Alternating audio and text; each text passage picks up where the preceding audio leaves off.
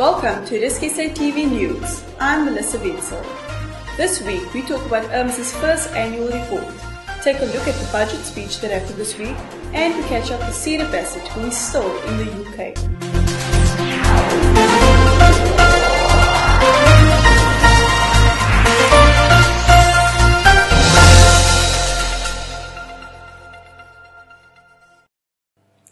Multi-line insurer ACE has appointed a new property risk engineer for its South Africa operations. Charles Moriarty started this week at the company in his role to assist the local ACE underwriting and claims teams on technical matters. John Nienaber, country president for ACE in South Africa, told media that Moriarty's appointment is an important step in the company's strategy of replicating ACE's global expertise and underwriting capabilities locally. ACE has also assured us that Mr. Moriarty is indeed not the famed nemesis of Sherlock Holmes. The company has once again pleaded with Robert Downey Jr. and Jude Law to stop storming into the offices and trying to arrest him. The Institute of Risk Management South Africa passed a major milestone last week with the publication of its first annual risk report. The report is the first of its kind to look specifically at the South African market. Dominic Ace has the story. The Institute of Risk Management South Africa last week launched its first risk report aimed at the South African market. The report, which surveyed a number of professionals in the risk management sector, listed the 10 most prevalent risks in South Africa and explored how the corporate sector needed to manage these. Unsurprisingly, corruption topped the list of the most feared risks. Michael Ferrandinos, Group Risk Officer at AECI, explains. Going forward, a lot of things that we're going to enhance. What we really want to see is the interdependency of the risk. We want to see how they work together, they play out together, looking at what Clem said in terms of scenarios as well, really looking at the story behind the risks and how they talk to each other. So interdependency maps is something we're going to look at going forward. It's Oscar season and RISKSA has once again been shortlisted for a Publishing Excellence Award. This time for Best B2B Magazine by the Americans. While we will have to wait until the end of March to hear the results, the entire office is holding thumbs.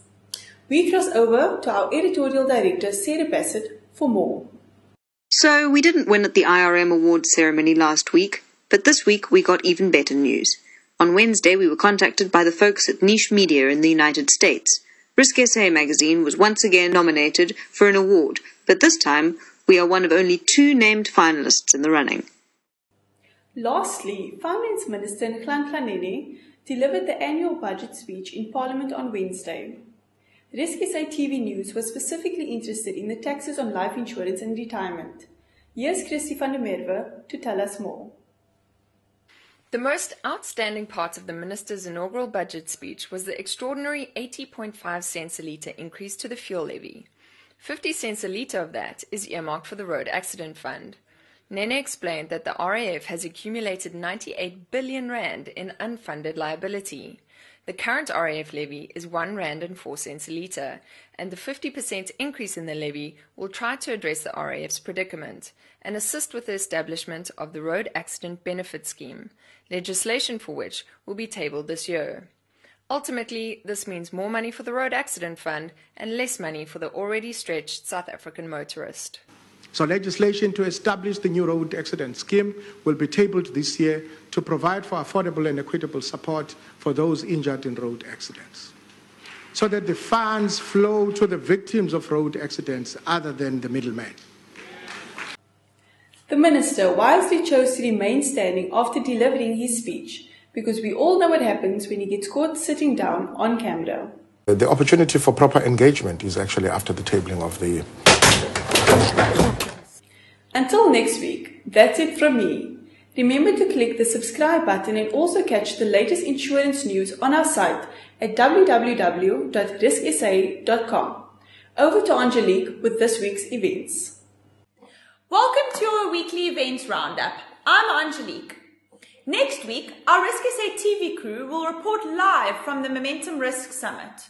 Some of the key speakers include economist Roelof Botha, the Africa Re Life and Health Chief Underwriter Brian Gibbon, and Oxford University Head of Gerontology Professor Sarah Harper. Carte Blanche presenter Derek Watts will be the event's master of ceremonies. Unfortunately, all the tickets for our insurance bootcamp are sold out. However, if you still want to catch it, we still have tickets available for the live broadcast. Please email me if you'd like to make a booking. Finally, a big happy birthday to RISKSA's managing editor, Nikki Mark, who celebrated on Wednesday. Many happy returns. That's it from me. Catch you next week.